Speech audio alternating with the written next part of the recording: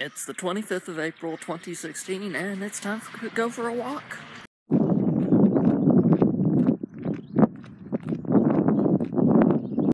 Back from the walk, and Mom needs to go over to town to pick something up that she didn't before. So I'm going to go with her, and we're going to eat. So, plans for today. I've got the Wide Open Talk show at 2, and I think today I'm also going to deep clean the bathroom, because it needs it a little bit. But first, I'm going to take that shower that I normally take after my walk. But now that we've gotten home from town, now I can take it. The shower, and now I actually have to wait for the water to heat back up before I can clean the place. Ironic, huh? Pollution in China. That's what I'm going to say. Number one query. Yeah, okay. That's what I'm going to say. Random pre-show push-up. This thing still tastes good. Section of illegal transfers. Yeah, SWIFT is kind of like when you send a... Yeah, I've seen it before on banks. Like it's a... 5 episodes a week. And it's so do I. Like, don't act like I don't have a Brian that I talk to all the time, man. Like, there's no excuse. I'm not going to let you off the hook.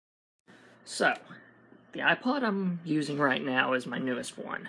The old one got sent off. I gave it to Mom as usual, but when I had it, the charging port wasn't working. You want to guess what happened when she sent it off? They cleaned the thing up, sort of cleaned up the internals, and they realized there was nothing wrong with the stuff, so apparently it just needed cleaning. But honestly, Mom needed an upgrade to her iPod too. Whenever that thing's done charging because it needs a charge, I'm going to show her some stuff. Because she has been fascinated with some of the social media stuff I've been doing lately and wants to kind of give it a shot. And an iPod, best way to do that. That looks glorious, but you know what's even more glorious? Where it came from. Came from this. Mom, I got a Mother's Day present early. A new grill. Well, and something else. Also got a new freezer, which, yes, is in the spare room. You try finding a room around here. Guys, Nielsen has found us. I don't know if they heard me criticizing or what, but here it is. This should be interesting. Updating this thing before I wipe everything off seemed a bit more prudent considering it had already downloaded it for. Got my home battery with me because ironically enough my actual iPod is getting ready to die on me and I still want to document all this. That and I'm wearing this like it's measuring tape. That and come on, I gotta do something while I'm waiting for this update to finish. So Mom fell for the AVG trap. You know, in the free version, how it tries to get you to do the 30-day upgrade, and then after that, it'll pest you about it. So I'm doing that for her, too. So, 2 rounds of tech support in one night. And done at the exact same time. Multitasking! It's just sitting here now. I may end up, since I did the other part, just leaving it be and then dealing with it tomorrow. We decided it, and yeah, we're gonna deal with the actual iPod tomorrow. There's no big rush for it anyway. I was just getting ready to go to bed, and I'll be danged if Michael Hyatt didn't jump on Periscope and say, "No, Sam, you need to stay up a little bit longer." It wasn't too long, so it wasn't that bad. But he's come up with a little assessment thing for a person's platform that I'm gonna give a shot. Because the longer I have been laid off, the more I've been able to just sit and think about my platform as a whole. Things I could be doing while I have this free time before another job ends up showing up, whether it's a new one or the same one if I get called back.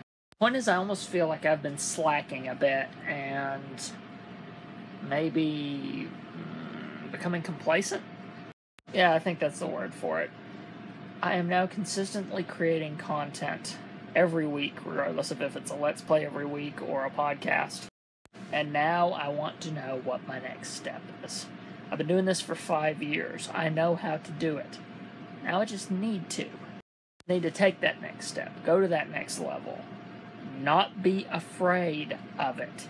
Because quite frankly, I've been a little bit afraid of it.